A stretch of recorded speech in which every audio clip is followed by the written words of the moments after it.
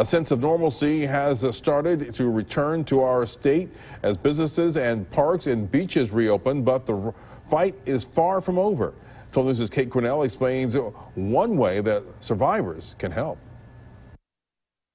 Thomas Hayes is one of 2 COVID-19 survivors in Mississippi to donate their plasma, and he's encouraging other survivors to do the same.